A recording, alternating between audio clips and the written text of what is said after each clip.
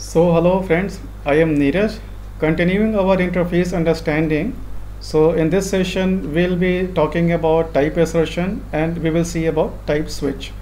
So in our previous program, in our previous session, so we have used interface type as a function parameter, function argument, and this is our program. So we wrote a small function display something, and this function is accepting interface as a function argument, and we call this function display something with multiple data types like string and int, floats, boolean, and our custom data type, custom struct.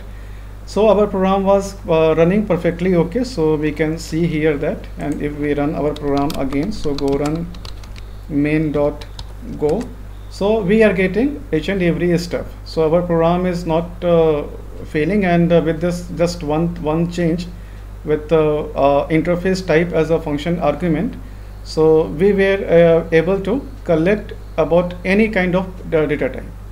But here there is a problem. So what if is there any way we can be very much sure that what could be the underlying data type of this interface? So maybe based on some different data type we want to do some different operation. So is there any way, any way available in the Go?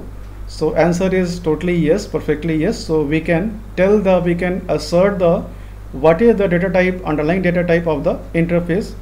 So very easily using type assertion. So this is what the type assertion. So for example, say here we are going to collect this variable v as an interface type as a function argument, and whatever value this v is having, so we are printing it here. So but we can also say, we can also create another variable, so s, and we can simply type it something like interface variable. So v is our interface variable with a dot, and in the parenthesis let's say we can say that that the underlying data type of this interface variable, interface type, is, let's say it is going to be a string. So right now, so if we try to run our program if we try to print this out, fmt.println, and if we pass on s, so actually if this is a string, so we will be able to perfectly run it. So first of all, so let me comment out all these three, all except the string, otherwise that would raise an error. So right now if we run our program, so here we are getting that perfectly fine, that this the data type of the variable, this v, is going to be a string, and that is why we are explicitly telling the Go compiler that this interface type is going to have the data type of a string. So this is why we are running it perfectly. But if we change the data type from a string to integer, and if we run our program again, so here there would be a panic. The reason being that here, try to understand it very clearly, or try to give some attention here, that what is happening here is that we are passing here as a integer, but here in our program, so this variable, this value 20 is coming into the variable v, that is a type of interface.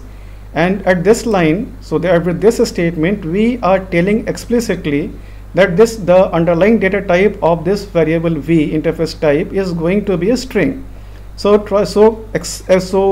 actually expect the variable s is going to expect a string data type, but since this is not a string, and that is why it returned a panic, and our program crashed, failed. Okay.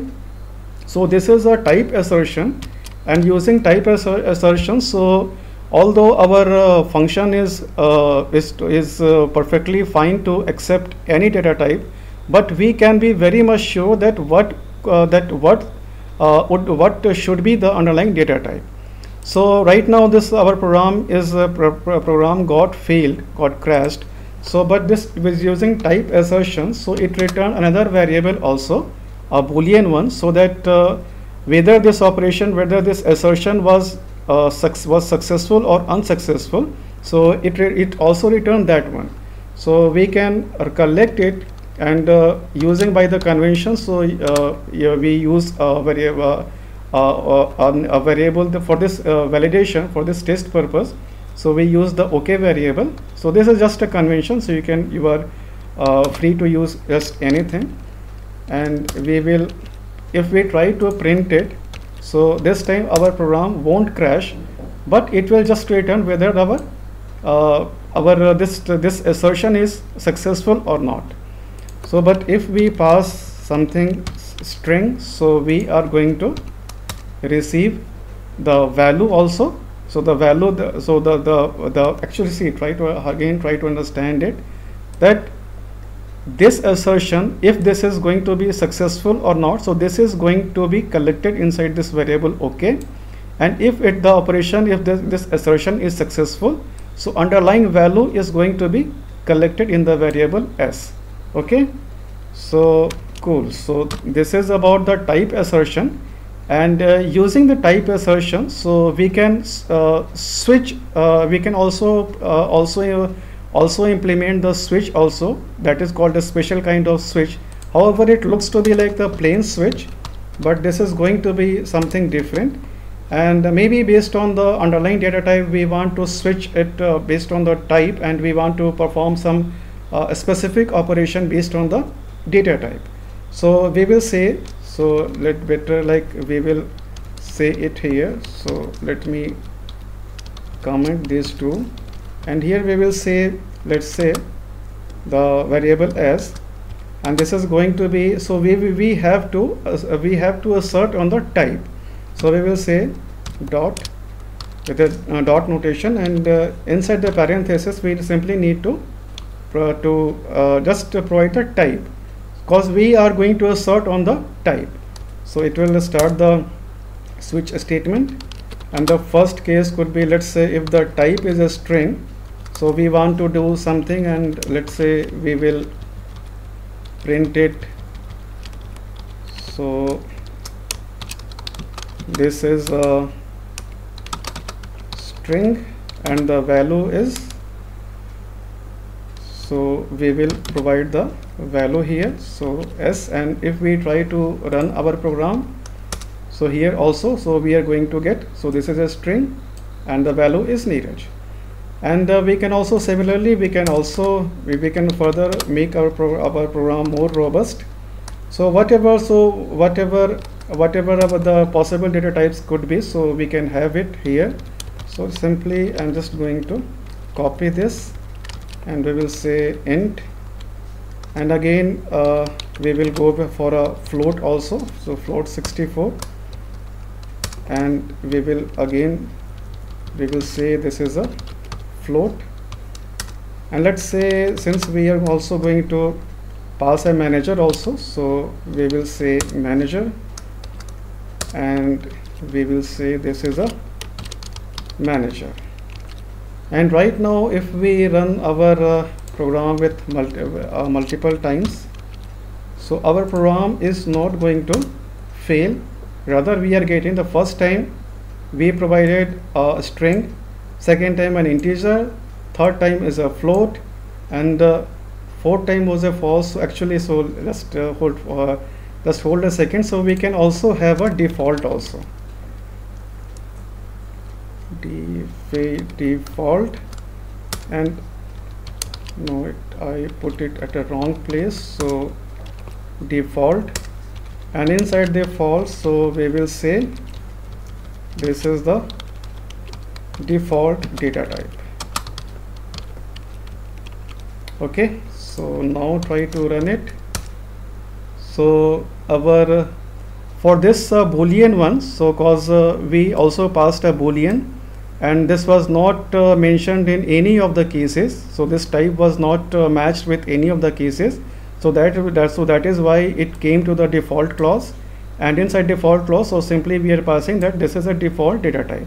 So that is why for this boolean one, so we are getting this thing. And for a manager, so if we pass a manager struct, so at instance of manager struct, that is our custom data type. So we created here manager struct.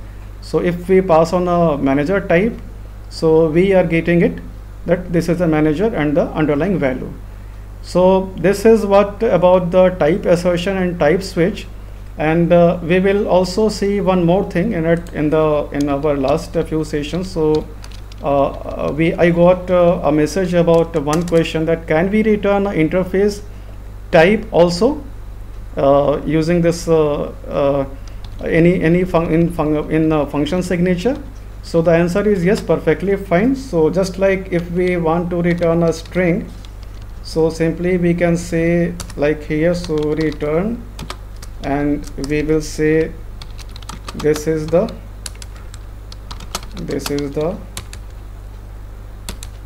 typo return value. So this is perfectly fine. So we can return a string, and here we can also collect it here. So let's say ret value is going to be assigned to the return value, and we will print it out fmt dot println, and we will provide it. So return value, and if we run our program, so like this, go run main.go. So yes, so we are getting the returned value. So right now this is a string, and if we try to return any different data type, for example say integer, so this won't compile because explicitly we are telling that this function is going to return a string type and not an integer. But if we change the signature to return an interface type like this, so right now this is perfectly okay. And if we run our program again, so we are getting the return type as 100, and if we change it to a, let's say, string data type, string return type, so this is perfectly fine. So we are getting the correct one, and we can also return our custom data type also. So for example, say a manager like this, so we are going to return a manager type. So we are getting it correctly, so there is no problem at all. So we can we can just return interface as well in order to make our program robust one, our function robust. And likewise, based on the type switches and type assertions, so we can understand, we can predict ahead of time that what would be the return value, so that we can perform our operation as per our requirement or as desired. So okay, so I hope you enjoyed the session, and still if you have anything to say, any question, any doubt or any query, so please do let me know in the comment section, and I will try to answer them as soon as possible. So till then, take care and happy coding.